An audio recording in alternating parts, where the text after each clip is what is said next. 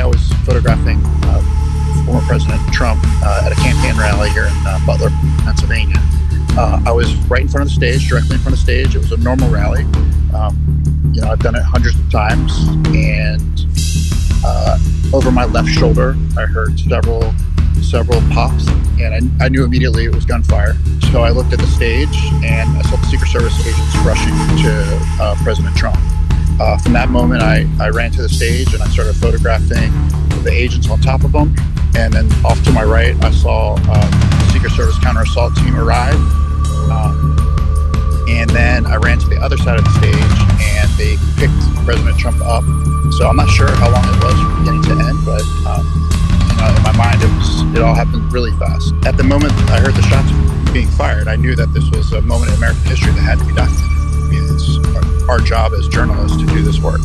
And then as he's walking down the ramp, he started fist bumping to the crowd, waving.